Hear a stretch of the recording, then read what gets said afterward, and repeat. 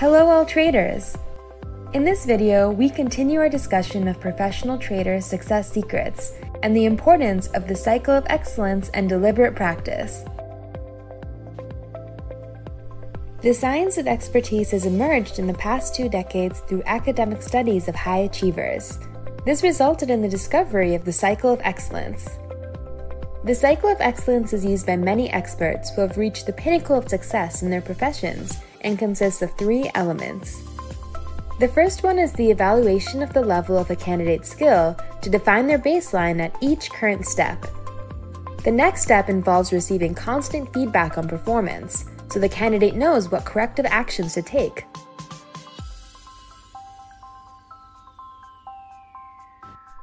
In the third step, deliberate practices are assigned by the coach based on the candidate's level.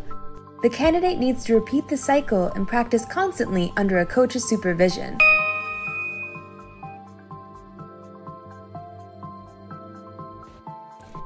Therefore, the cycle of excellence relies heavily on the experience of the coach. The coach designs various systems for evaluation, feedback, and practices, and also oversees the whole process. This concept is further evolved to deliberate practice, with an experienced coach to evaluate the candidate's level, set personal SMART goals, supervise the focused practices and number of repetitions, and provide immediate constant feedback.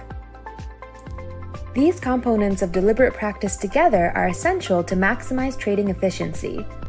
The coaching system's constant monitoring, evaluation, and feedback ensures the candidate is ready for more challenging drills when they've gained enough skills. For an action to become a habit and second nature, constant repetition is required. These drills become more and more challenging as a person progresses to higher levels.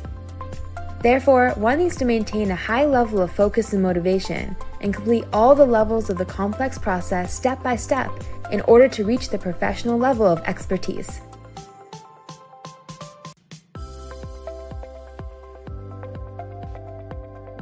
So why do so many aspiring traders self-study and not use deliberate practice with a coaching system? Before answering this question, we need to understand the 3 domains of knowledge and the differences between skill versus knowledge, which has significant impact on traders' insights and attitudes towards learning, which will be discussed in the next video.